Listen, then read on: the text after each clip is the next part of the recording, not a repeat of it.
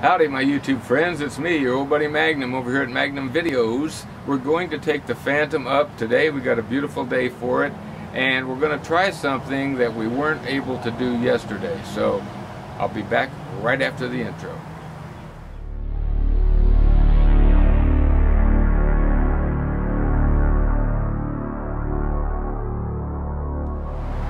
Alrighty, if you watched my video yesterday, you probably remember that I tried to initiate the course lock feature and was unsuccessful in that because I couldn't find the apply button. It didn't show up. So we're going to try it again today and see if we can get it to work like it's supposed to.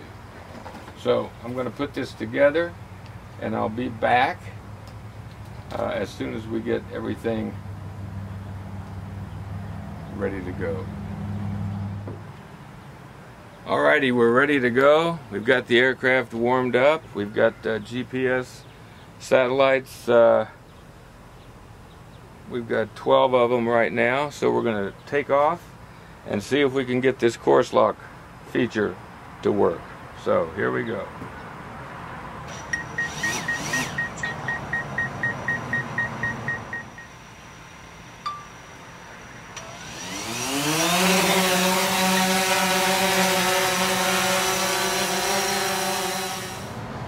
Alright, we had a successful flight. We managed to land without crashing, and we got some good footage. So I'm going to roll that in right here, and I'll be back in a minute with some final words.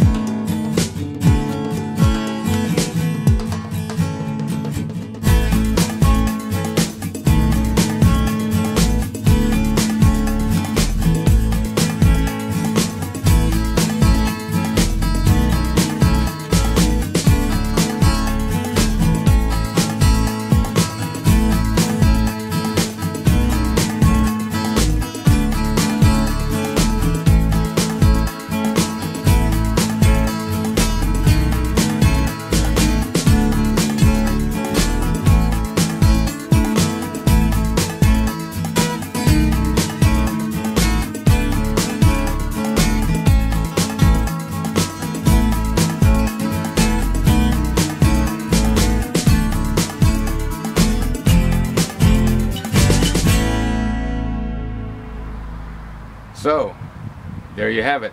That was the flight. And I did want to mention one thing. There was actually nothing wrong with the firmware when I tried to do the course lock yesterday. It was pilot error.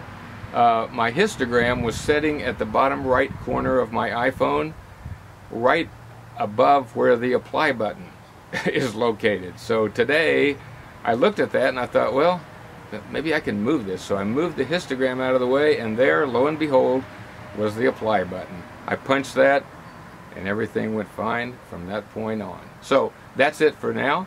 Don't forget to enter my drone giveaway. I'll put a link in the description, or I may put a link at the end of this video. So until I speak with you again, and even after that, you stay focused.